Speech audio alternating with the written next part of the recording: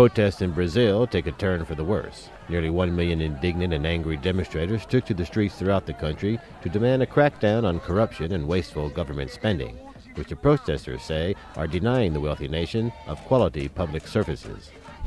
The first fatality related to the demonstrations occurred on Thursday, when a person was struck and killed by a car during a march in Sao Paulo. Authorities said police were given the go-ahead to use tear gas on a group of protesters who were trying to break into the Rio de Janeiro City Hall. Demonstrators also tried to overrun city offices in Fortaleza and other municipalities as well. The announcement that the government had decided not to raise the cost of public transport after all did little to cool tempers.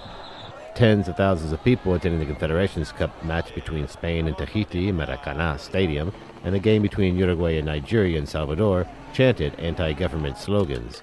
The social tension pouring out into the streets of Brazil has forced President Dilma Rousseff to cancel a trip to Japan scheduled for next week as she desperately attempts to keep the protests from reaching a point of no return.